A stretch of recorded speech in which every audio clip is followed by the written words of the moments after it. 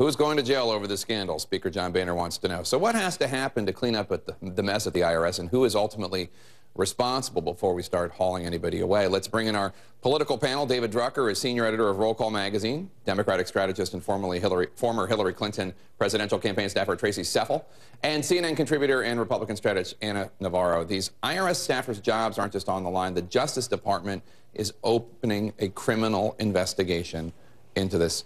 Tracy, the White House says they were unaware of all of this. President Obama is right now meeting with Treasury Department officials. He's given this to Jack Lew, the Treasury Department Secretary, and said, you handle this, make sure that we handle this right.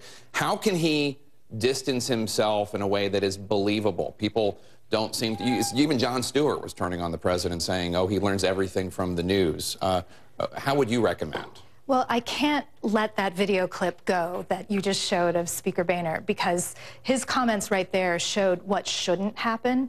And what shouldn't happen is that kind of overreaching, inappropriate, hyperbolic language. What should happen, and what is happening both at the White House and hopefully among a bipartisan Congress, is that there's an investigation that's being facilitated and supported. No hyperbole, no overreaching, no hysterics, but a careful and facilitated investigation with bipartisan support. Anna, is it overreaching by Speaker Boehner to talk about who, I want to know who's going to jail? I think it's an expression of frustration, frankly.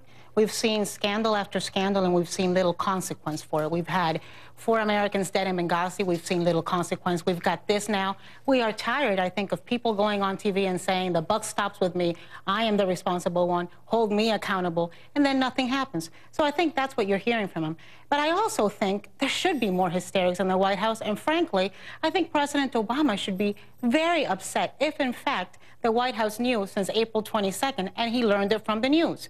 That's either unbelievable or unbelievably incompetent by the White House staff that's keeping Obama on the top of Mount Olympus listening to harp music while all types of things are going down with the mere mortals. That's just unacceptable. That's a nice evocative image. I appreciate that. David, we know that the White House counsel's office was advised by the Department of the Treasury Inspector General that prepared this report on the IRS, that this report was coming out. We are still told by the White House that the counsel did not tell that to President Obama. How are Democrats handling this on Capitol Hill? Obviously, Republicans are outraged, but I haven't heard a lot of Democrats coming to the president's defense or saying that the president is doing a good job handling this. Jake, this is the first time we've seen, I think since the president's been in office, where congressional Democrats have joined with Republicans in criticizing the administration and promising to try and get to the bottom of something. You know, it's typical for your party. If your party is in the White House, you don't want to cause that guy a problem. And that's just the way things go. In Washington, a lot of politics is situational. A lot of ethics is situational.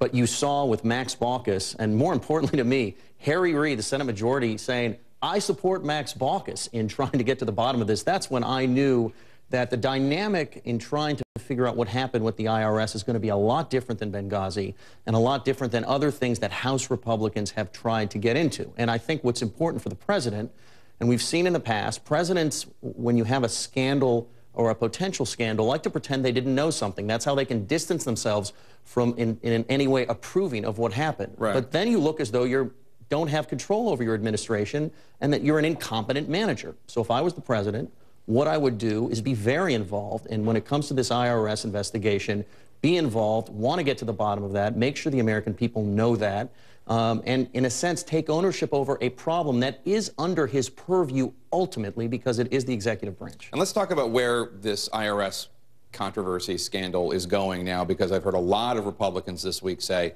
this has huge ramifications for Obamacare, for the health care bill, because the IRS will be playing a role when it comes to the tax that individuals will have to pay if they do not get health insurance. And the administration is going to face right now, the Congress is preparing to vote again after more than 3 dozen failed attempts to repeal Obamacare. You've already said that you think this might be a little bit of an overreach, but do you think that this IRS scandal will have impact on Obamacare?